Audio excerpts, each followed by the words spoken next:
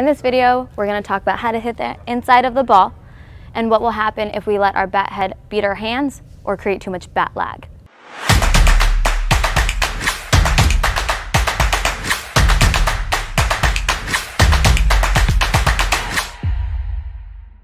So when we're hitting the ball, I always set up the ball the same way on the tee.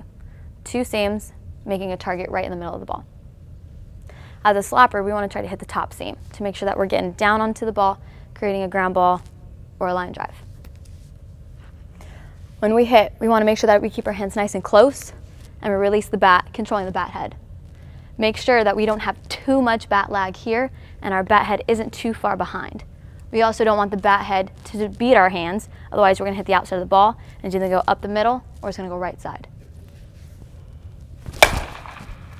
So if I stop my hands and I let my bat head go and try to make contact, I'm going to get around the ball and we're going to hit it to the right side. We want to make sure that we keep our hands going as we're hitting. This is what it's going to look like if I stop my hands and let my bat head go. This is what it's going to look like if I let my bat drag through the zone and lag to getting to the ball.